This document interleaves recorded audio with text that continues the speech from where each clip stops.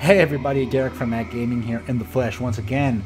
I'm so excited about emulation for Dreamcast. I'm revisiting so many good old classics. I decided to comment my own footage. That's how excited. Now today I bring Soldier of Fortune. This game was released around the year 2000, depending on which console and which area you were living in. But yeah, basically year 2000, 2001 for Europe, and so on. It was released for Windows, Linux, the Dreamcast, and the PlayStation 2. Now, I rented this game back in the day in Blockbuster. I rented this next to Conflict Desert Storm back in the day, and it was late Sunday, and I wasn't able to really play this much, so I didn't remember how packed with detail this game was. Now, we do have to remember that back in the day, we played at a resolution of 480p, or actually 576p here in Europe on those PAL TVs running at 50 hertz, right? But yeah, this game is it has so much detail. I didn't even remember. Look at the guy peeing here. Like, I just ripped his arm off. The other guy, I just shot him in the stomach. His guts just started pouring out. There's so much detail. Like, I didn't remember. Like, everything, like even the physics. Look at this. In a minute here, I'm gonna blast through a door, and it's just like the door's gonna blow into pieces. And look at the blood stain on the floor there. Yeah, it's really packed with details.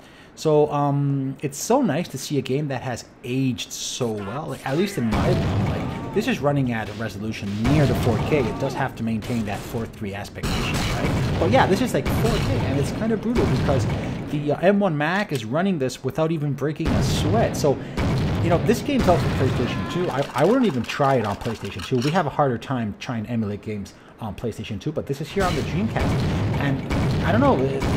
I think it has the same size as on PlayStation 2, around 700 to 800 megabytes. But yeah, just look at the details. You shoot a guy in the knee, and he'll start complaining about the pain in his knee until he eventually either falls on the ground or just gets up and keeps on shooting you.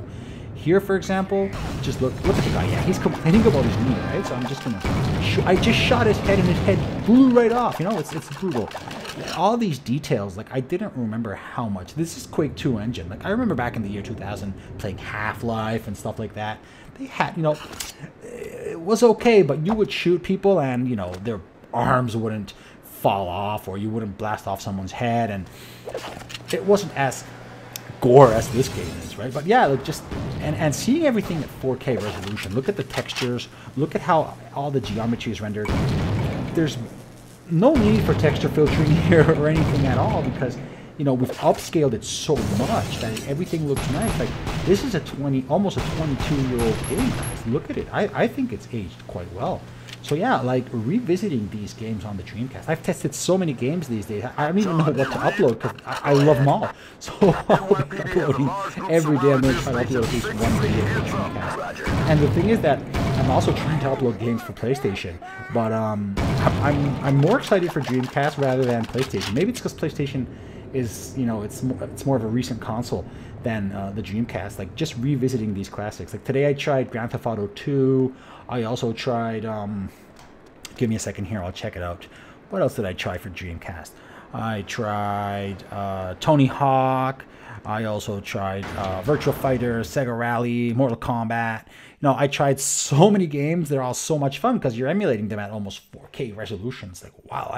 Yeah, of course you didn't remember games like this back in the day. Games at 480p or 576p. Like, they look like crap. If you look at it now on a 4K monitor, it's going to, like, you're just going to see pixels on the monitor, right?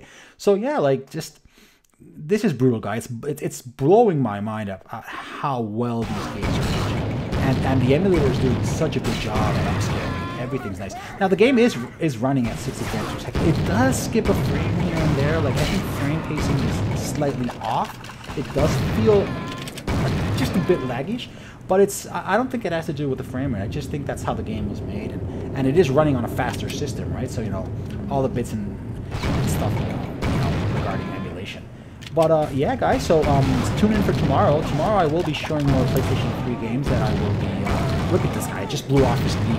The guy was hanging there like, oh, my knee. And okay, don't worry. I'll just rip it off for you. So yeah, as I was saying, tomorrow we'll get on with the PlayStation 3 games. Those games that I've been testing that aren't working, you know, quite properly yet. And maybe I will show some games. They're just so much fun, you know. I might even just start streaming these games, you know, just to remember good old times. So guys, please enjoy the rest of the video, or whatever's left of it. and stay tuned for tomorrow. Have a good one.